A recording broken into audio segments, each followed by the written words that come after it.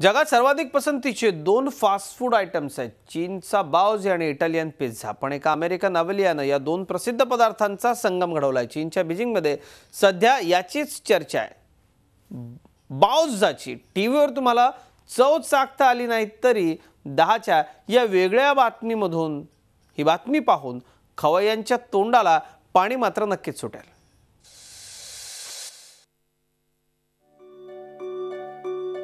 चीनमध्ये प्रसिद्ध असणारा हा बाओजी दिसायला अगदी आपल्या उकडीच्या मोदकासारखा, पण चवीला चमचमीत। उकडीमध्ये शक्यतो मटणाचं सारण भरून कुकरमध्ये उकडून बाओजी तयार करतात।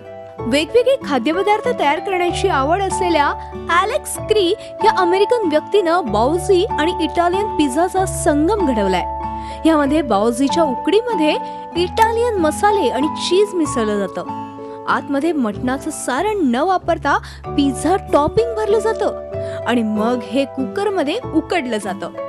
या पदार्थाला एलेक्सनं बाओजा असं नाव दिलं। नाव कसं पडलं त्याची कहाणी रंजकच आहे। I was traveling with some clients in South China, and we were talking about baozi, and we were talking about the idea of maybe combining bao with more traditional American flavors like burger and different things. And then somebody said pizza baozi, and I quipped, I just said as a joke, I said baozi. And the more I thought about it, the more that I thought that there might be something to this. एकदा नवा पदार्थ सापडल्यावर एलेक्सने अमेरिकेतली नोकरी सोडून दिली आणि चक्क चीनमध्ये shift झाला। तिथे एका मॉलच्या बेसमेंटमध्ये बाओजाची होम डिलिव्हरी करणारं दुकान उघडलं। पण चीनमधल्या बाओजीच्या चाहत्यांना बाओजाचं महत्त्व पटवून देताना त्याच्या नाकी नऊ येतात। Well, at first people think it's a bit of a joke. They think it's cute or it's interesting, but as soon as they take a look and they see what it's all about and they see that it's real, they're very intrigued and they want to have a taste.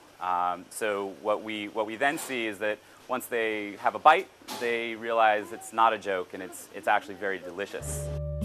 गेल्या अनेक पिढ्या बाओजीची चव जिभेवर असलेल्यांना बाओजा देखील पसंत पडतोय।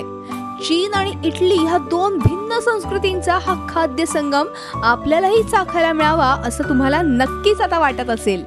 Bureau report, Zee media. Zee 24 तास रहा एक पाऊल पुढे।